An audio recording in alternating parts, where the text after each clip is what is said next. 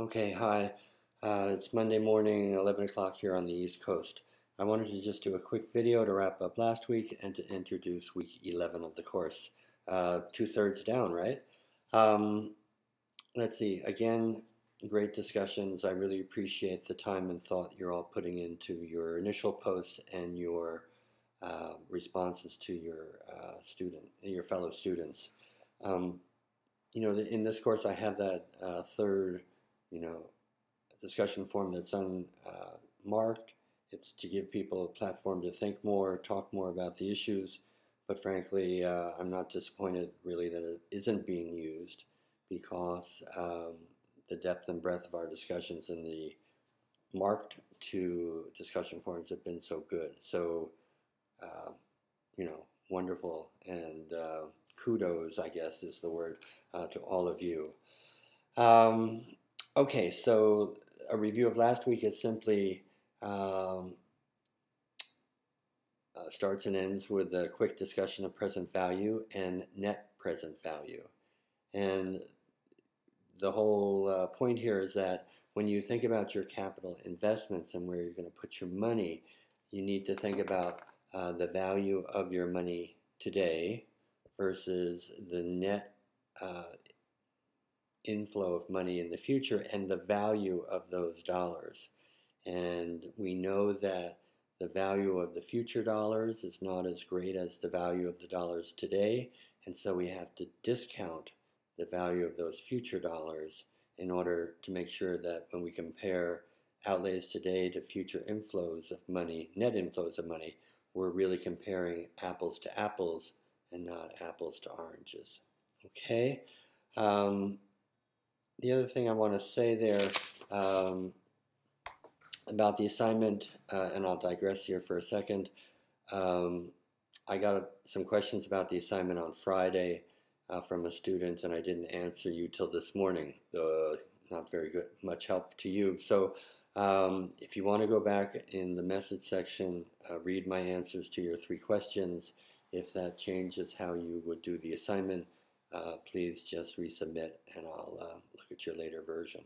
Okay, but the point of the assignment is really pretty simple. I want to just make sure that you understand the concept of present value and net present value and have an understanding of how you actually calculate present value versus your net future flow of dollars in it, or uh, net present value, right? Hope I said that clearly. But in our discussions, it came out that when you are calculating net present value, there are 2 keys to it, and one is the discount rate that you actually use by which you discount the net flow of future dollars into your organization. And normally we think about the inflation rate, and that is typically what is used as the discount rate for nonprofits. But as Catherine pointed out, there are other ways of deciding what your discount rate should be. And in particular, in the for-profit world, they look a lot more at the opportunity cost of putting your dollars in a capital investment versus investing that money in the stock market or in bonds or hedge funds or whatever. And that's because in for-profit world, right, our goal is to maximize profit. And so therefore, a business is all about how can I get the maximum return on my money, not necessarily where should I put my money to get the maximum benefit for the public, i.e., how do I maximize my mission? And so a little difference there in terms of in the nonprofit world, we typically use the rate of inflation versus in the for-profit world, we look more at the opportunity costs of making the capital investment as a basis for setting the discount rate. And then just the second point, I hope that was clear. The second point I wanted to make is that you should appreciate that the examples that were looking at in the assignment example are simplifications of um, maybe the bigger or the big picture, so to speak. And by that I mean we talked about in the assignment, we talk about the initial capital outlay of the building, and then in subsequent years the cost of the equipment, and we compare that to the gross increase in revenues, and then net that just a little bit by the $200 cost, I guess, for the procedure. And I guess all I wanted to say there is that there are probably, under those big ins and outs of money, there's probably a lot of little flows of money in and out. In other words, when you think about the actual profit or surplus from doing each procedure, we talked about the assignment gives you an understanding that the revenue is X minus those $200 for increased costs somewhere, but maybe you have to pay your doctors more because they're doing more. Maybe there are more, maybe your insurance costs go up because you're actually having more surgeries done.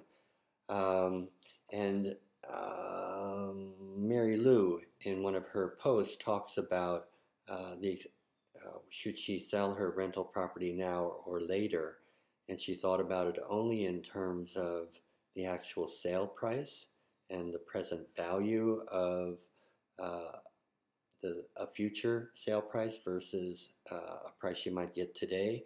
But and that in terms of magnitude, right, is what you should be thinking about.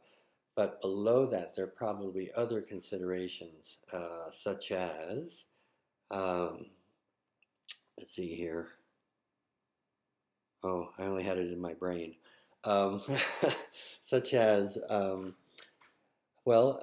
between now and when you sell the property, do you expect to have any major expenditures for upkeep of the property? Do you have to put on a new roof? Is the furnace about to give out?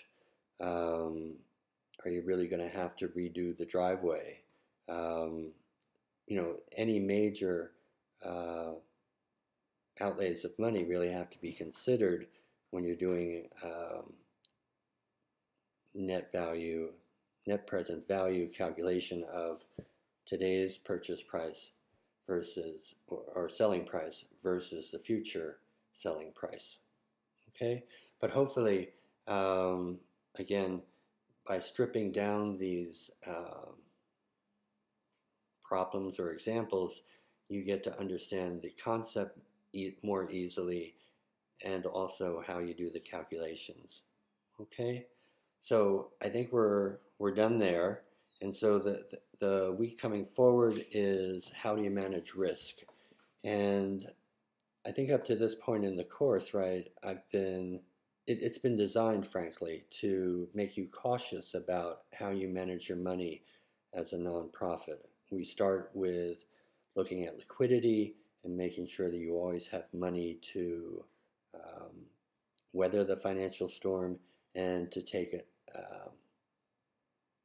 and to benefit from what's the word I'm looking for here, and so that you can pursue opportunities without first going to a funder. So we take a fairly conservative view or cautious view of how you should manage your money so that your organization is always financially sustainable. And so we talk about that in terms of cash flow, we talk about that in terms of budgeting, we talk about that in terms of capital. But of course, you never want to go broke, and you want to always have the best resources possible to fund your operations so that you can maximize your mission.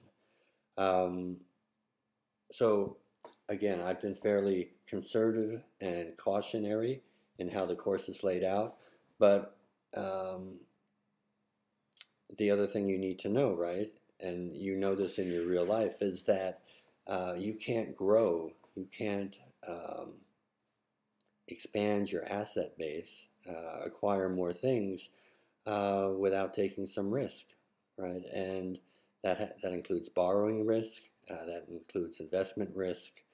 And so this week we talk a little bit about, well, how do we manage risk prudently, knowing that you can't always escape it, or you can't escape it, but you want to just make smart, informed decisions, right, with your money. And so let's see here. So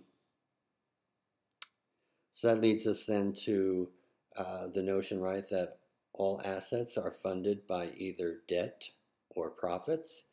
It takes us back to the notion that it takes money to make money. And then we talk about how to assess risk and how to limit risk. And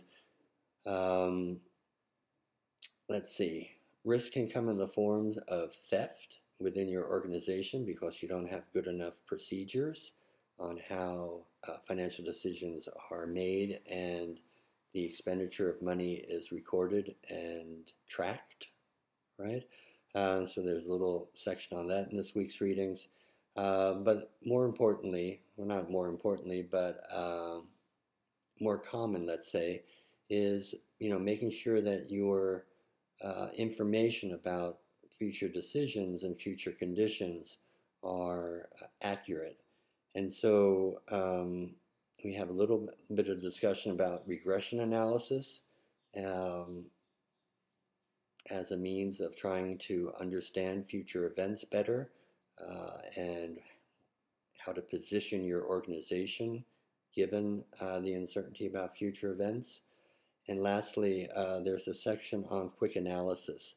Now, I'll just say that in another course similar to this that I created that only had 8-week sessions, quick analysis was actually the prime topic for one of the weeks. I didn't do that in this course because the concept itself is, well, there's a lot of reading that goes along with it, and it's kind of hard to understand, and I wasn't sure it really fit in perfectly to this course. But having said that, in the supplementary readings or recommended readings, there's a long section on quick analysis with the original text from a book written in the 80s that now is out of print. And why have I included all of that stuff? Simply because I found in my professional career that the simple notion of thinking about the bird in the hand is worth two in the bush has really come in handy for me in thinking about risk in the future. And not to say that I always took the bird in the hand, but rather when I thought about the risky proposition, which had a very good outcome, the home run, or the worst outcome, striking out and losing the game, it helped me to figure out, well, do I really want to go for broke with the risk, or do I just want to stay in the game and take the intermediate, okay, but sure bet? And I don't know if that's a good way to introduce the topic or not, but anyway, it's there for you to read and to delve into, and this is probably a good topic for the third open forum if people want to discuss this more. Okay? And then at the very end of the lesson, and I think, right, the assignment this week, there's just a little review of cash management again, and the notion of, do I pay the bill early and get a discount off the price, or do I forego the discount, hold on to my cash longer, keep it in the bank making interest, and pay the bill on the very last day possible without incurring a penalty? Okay? All right, so 14 minutes, enough. Hope that was helpful, and I don't know, I'll see you online, okay? And again, if you want to call at any time, periodically I get a call from one or another of you, particularly if you have sent me a message and I haven't responded, please give a call. Okay. All right. As it so happened, this weekend I was in Colorado Springs at a wedding from Wednesday through late last night. So in part, that's why I didn't see the message. But um, no excuse, just the reality, okay? But do call anytime. All right? Okay. Thanks, and see you online.